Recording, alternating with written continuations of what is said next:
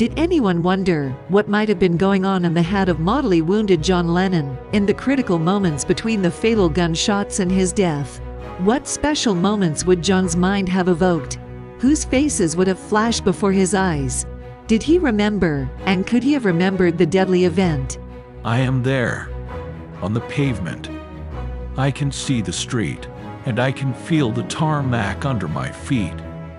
I can see a shadow against the wall. I am moving past it. I can see my door. In less than an instant, it is cold to the bone. I cannot recall the face that I saw for a moment. I knew, but then came the blow.